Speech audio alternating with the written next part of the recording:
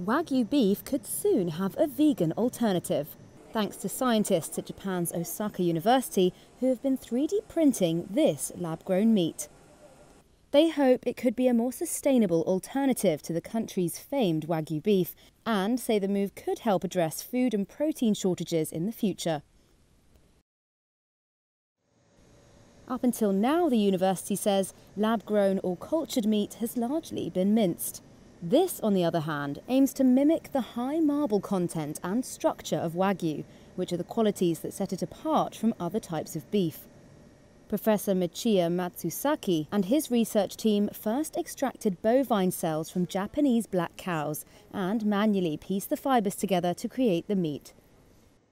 牛の細胞を使いまして、3種類の脂肪と血管と筋肉という繊維構造を作ってそれを集めて、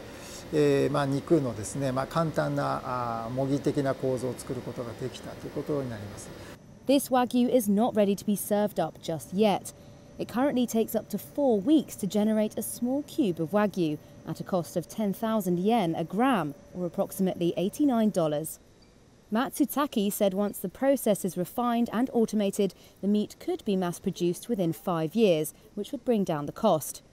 Apart from addressing food shortage issues, Matsusaki also believes the technology could eventually be applied to regenerative medicine.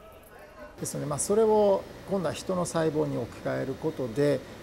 人の筋肉、大腿筋とかですね、欠損した場所にそういう筋肉を移植をしていくということができるようになるんじゃないかということを期待して今研究を進めているところになります。